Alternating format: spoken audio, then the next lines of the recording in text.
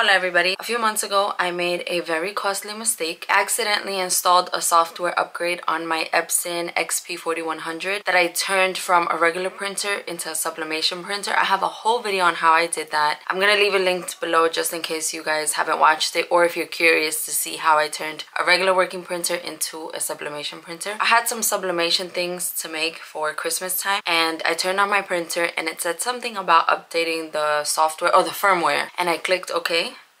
After that, it no longer accepted non-OEM cartridges. So I was kind of effed at that point because I couldn't do anything. I have tried. This was months ago and I've tried everything that you can think of. I can only use it as a regular printer now. I've been searching for that printer or a similar one on Facebook Marketplace. Everybody wants a crazy amount of money. I don't want to buy a brand new because it was, I think it's the cheapest I could buy it now is like 70 bucks, but I don't want to spend that money because the one that I have, I got for free. My best friend gifted it to me, but I ended up finding one for 20 bucks, and it's that one right there. It's not the same exact one. This one's XP4105, but it takes the same cartridges, so I should have no issues. The only thing I have to figure out is if it'll work. If they have already installed the latest firmware update, then I'm screwed because I can't use it. I'm keeping my fingers crossed that this works.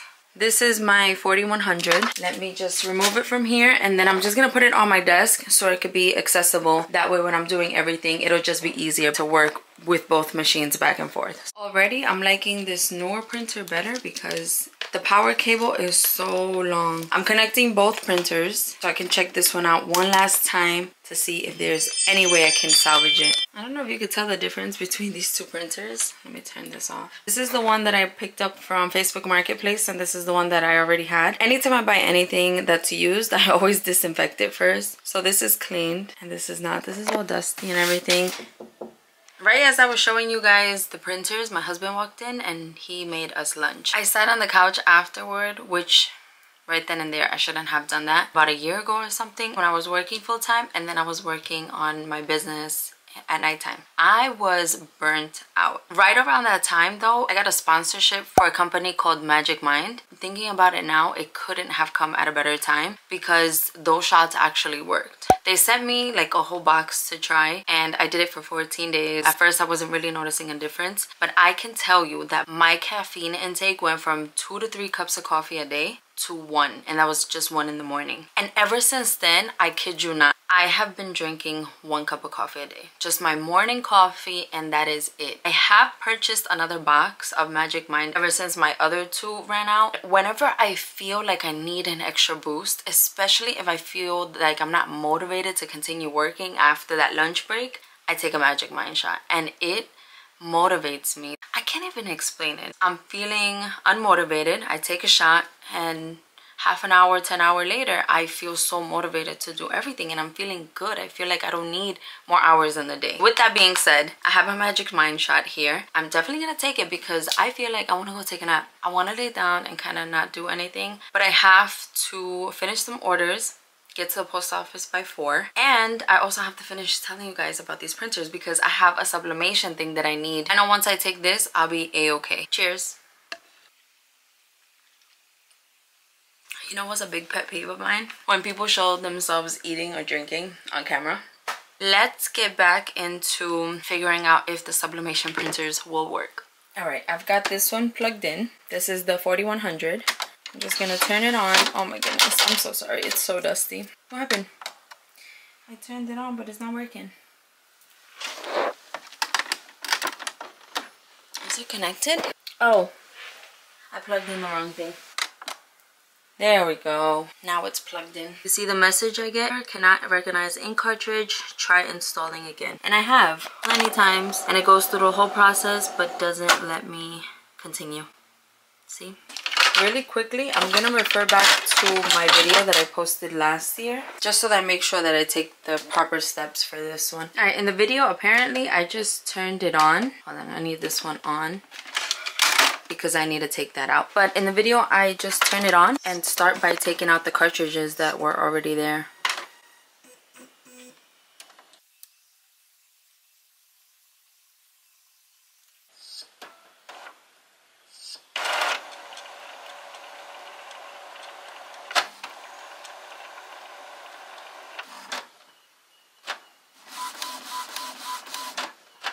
All I had to do was click replace ink cartridges, and then it moved over for me.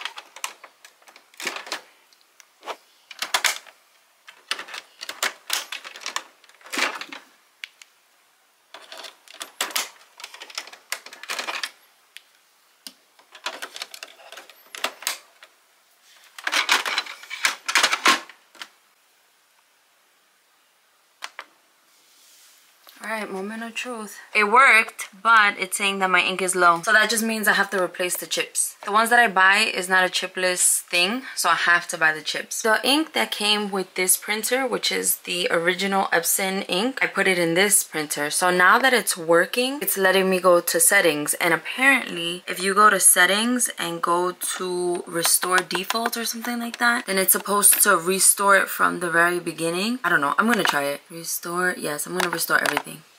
Okay. How do I know if it... I'm gonna try to change the ink. I'm replacing it with the Sublimation ink, and it seems to be taking.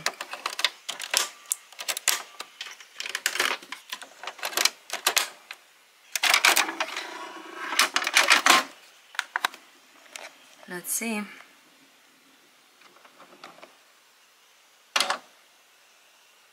Oh, okay, no, it's not taking it. So far, everything is looking good. I'm just doing some maintenance on it. This is what finally printed. This is, I think, the closest I'm gonna get it to printing fine, because look, this is as good as it's gonna get, because I printed it many times. I'm gonna try my first print with the Sublimation ink. I just have to turn this back on because I did turn it off earlier. I'm using sublimation paper. All right, so we're gonna go ahead and print it. And I believe the settings are photo matte paper.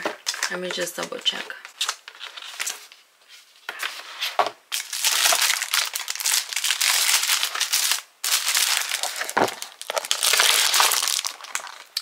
Premium matte paper. So yeah, matte paper. Let me just write it on this side. I like to leave notes for myself. And there you go, you just print.